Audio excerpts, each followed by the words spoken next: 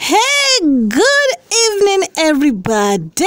It's your girl Drizzy. Welcome back to Drizzy Radio. Grab the cup of tea. Let's jump straight into this mess. But first of all, if you're new here and you want to join the mess again, kindly hit that subscribe button, turn on the notification bell so that you know wherever we upload. We're going to start with TANASHA Donatio. She took to her Instagram yesterday, posted this beautiful picture over here. That is after announcing to her fans that she's been nominated for Afrima Best East African Female of the Year.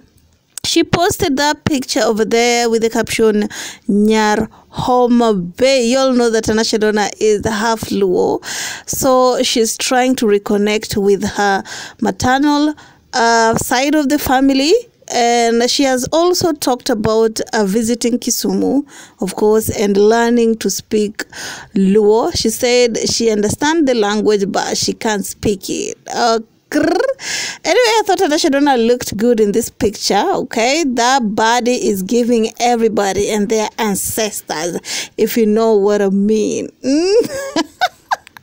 I said that body is giving everybody and their ancestors, if you know what I mean. Anyway, tell me what do you think about that. And also, if you notice on TANASHA Donna's Insta story, she's speaking more about motivational stuff. She's speaking about self-esteem. She's speaking about fake people in your life. She's speaking about just being you, you know. You don't have to try to be somebody else to impress people that you don't know. She has posted numerous pictures, or rather posts from Mufti Hank. I think he's like a sheikh in Muslim community.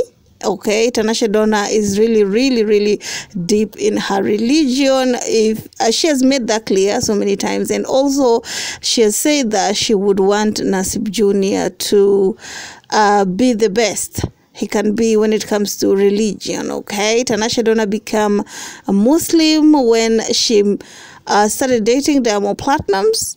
Okay, Diamond Platnumz has said before she didn't think that TANASHA Donna will continue being a Muslim after they broke off, because many people said or rather insinuated that the reason why TANASHA got into Muslim community is because to impress Diamond Platnumz. As you can see, she did it because she wanted to do, but not to impress any man. Like, people thought that is why she was there on the first place. Anyway, I wait to hear what you have to say about this. The next topic is Miss Zuchu, honey. Miss Dangote gifted her those clothes, of which people are calling them cheap. It's giving cheap, according to what people are saying. People are out here saying you're out here, you know, pampering Aaliyah a little bit more, but you're out here buying Zuchita gym wear. Anyway, the clothes, you know, the Nike clothes, I don't know if it's an official brand or them Nikes that you just go and print them, and I don't know how to put it. But when people saw that Mama Dangote gifted Zuchu, Zuchu thanked Mama Dangote, of course, on her Insta story, and Mama Dangote also acknowledged that and reposted it. And they're basically showing each other's love. Is it kiki or anything, honey, with this family? I don't know what to put of it, okay? It could be genuine that they really care about each other, or they want people to start talking yet again, because and music is not giving. Diamond Platnumz music, yeah, numbers are there on YouTube, but it's not giving out here, okay? Anyway, keep it classy, stay messy. Bye-bye.